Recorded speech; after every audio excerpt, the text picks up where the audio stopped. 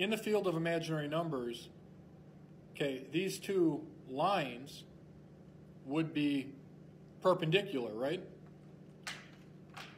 Slopes that are opposite reciprocals are perpendicular, so I and negative 1i are opposite reciprocals. But notice something here. If I take negative 1 over I and I multiply it by 1, which is the same as I over I, right, that's 1, then we get negative I over I times I, which is I to the second power. But what is I to the second power?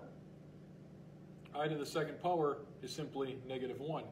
So now we have negative I over negative 1, which equals I.